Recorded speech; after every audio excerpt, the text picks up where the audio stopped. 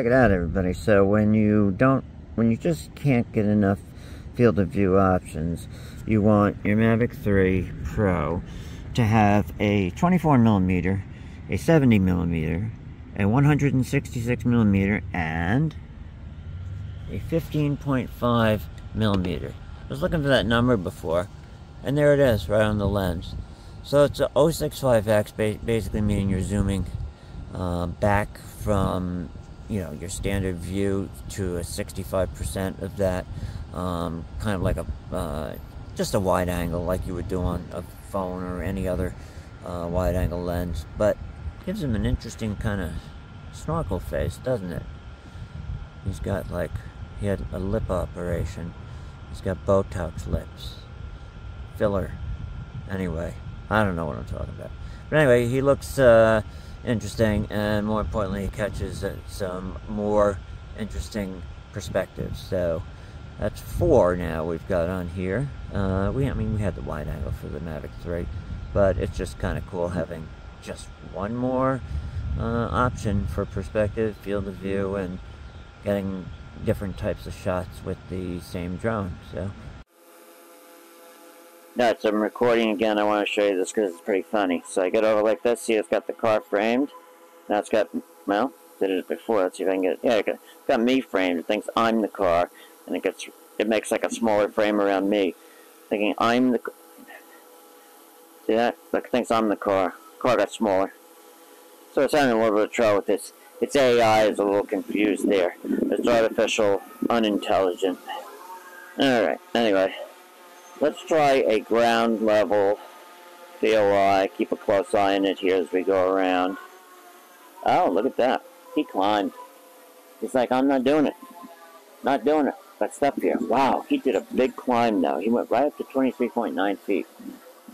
So if I turned up obstacle avoidance, he would do that. But with it on, he does not want to do it. He's like, no, I'm going up. I'm going up. I'm not doing it down low. It's kind of interesting. So, let's try this. Let's stop recording, or stop rotating, rather. Bring him down low. Bring him in close. Yeah, he's going to try and go over the car. So what I'm going to do here is get up in the corner here, and obstacle avoidance is off. What the heck? That is pretty strange. Why would he be climbing like that to do a POI? Maybe he just needs to have height. We're going to figure this out. So let's try it again. And there he goes again. Yep. He won't do a POI down low. What the heck? Mavic 3 does it. So that's a little odd. I wonder if it has any relationship to the wide angle lens being attached. Let's find out. Let's bring him down. Let's bring him right down and land him. I'm going to keep the recording going here. And I'm going to pull out the lens.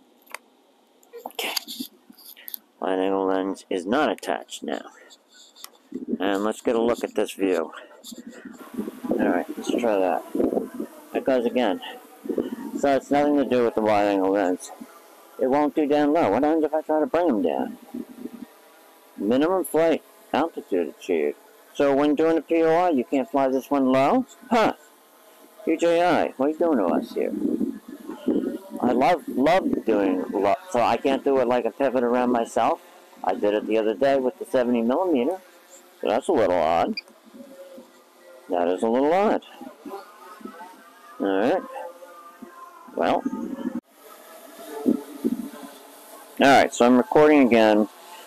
25.9 feet, exactly the same height as before without the wide angle lens on there. So that's the regular 24mm Hasselblad doing a rotation. I think at about the same distance approximately from the car.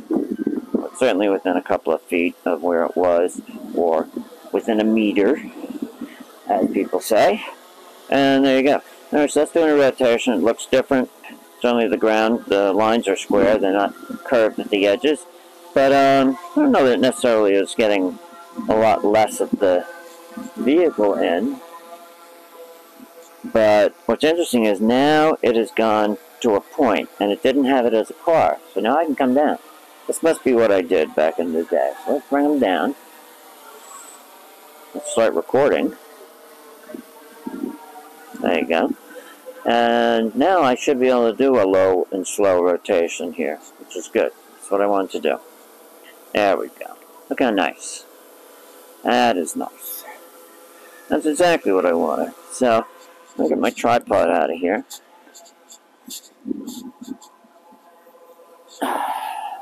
Get it outside the shot here. And now, you can do that. What I wanted.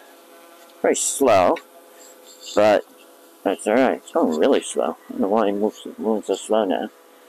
But that's your low and slow. So as long as it doesn't know it's a car. So I think what you can do is trick it. Do it from above, or at an angle where it doesn't know that it's a car.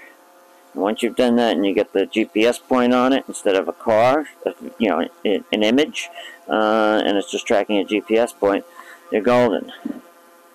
You can go a little faster here. And a little faster. Go ahead there, buddy. That looks pretty good. I like that. Yeah, that looks very good. So, now, how low can I get? That's it. That's about it. Yep, I'm going to go even lower. But okay, so we solved that. Figured out how to do that.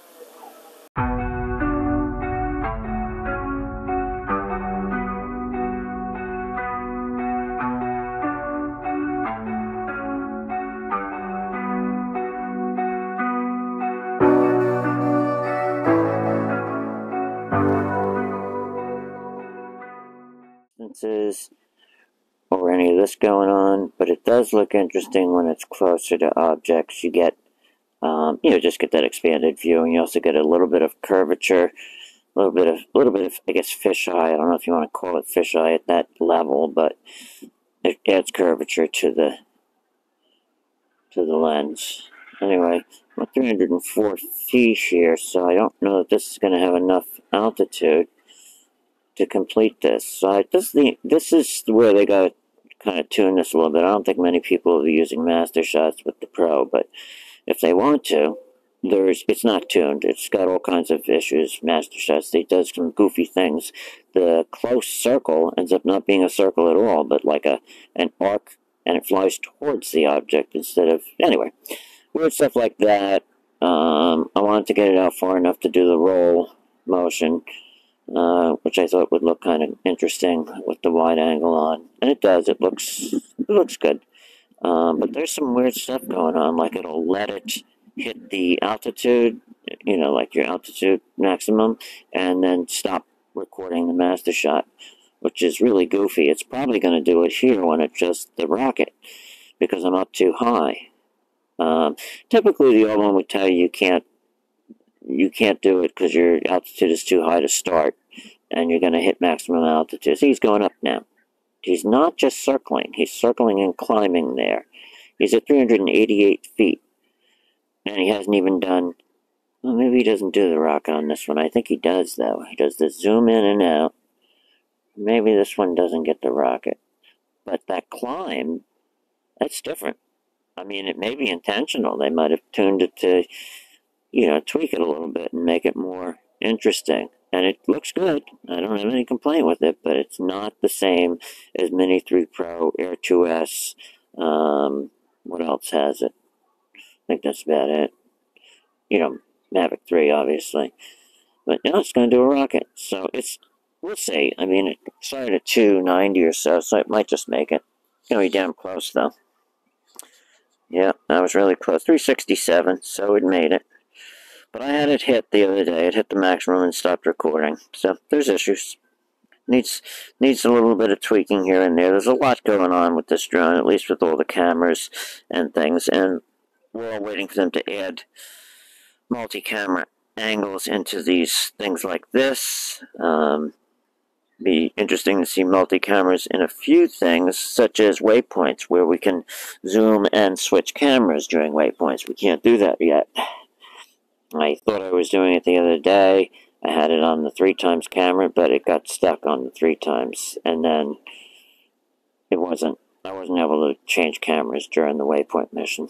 So anyway, it's a little discovery, and it's a matter of them kind of tweaking it and seeing. But I'd like to see them solve that D-Log issue. If they can add the D-Log M to the 166mm, the 7X, yeah, everybody will be, well, a lot of people can stop bitching. Let me put it that way.